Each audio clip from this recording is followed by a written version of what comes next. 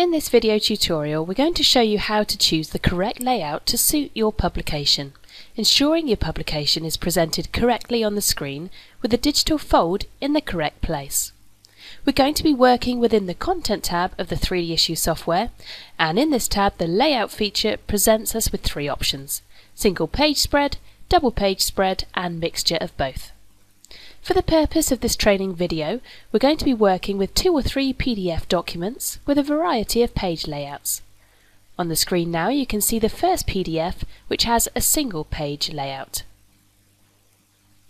On the second PDF we have designed, it is a double page layout. Note the front and back cover are on the same first double page spread. Returning to the software, you can see that something is wrong with the presentation of our publication. The reason is because we have imported a PDF with a single page layout and selected that it's a double page spread. Let's correct that now by choosing the single page layout for this single page document. Flicking through the document, we can now see that the layout appears to be corrected. Let's now take a look at the double page spread. On the screen now you can see once again something is wrong.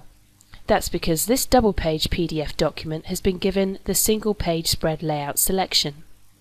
When I open a double page, we can see 4 pages on the screen instead of just the 2.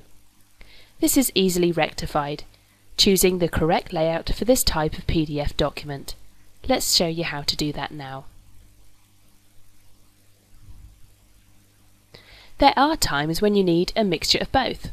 When you need a single page for the cover and all the inside pages should be double page spreads, and then another single page is needed for the back cover. Let's take a look at this document. It's one of our marketing publications. The front and back covers are single pages, but the inner leaves are double page spreads. When we import this document into the 3D Issue software, we just need to select Mixture of Both as our layout option. This will ensure the reader views the publication correctly on the screen. You must choose the correct layout to best suit your publications, and you can also double check by using the on-screen arrows forward, backwards, right through the document to check everything's in order. So that concludes the module on changing the layout within your publication.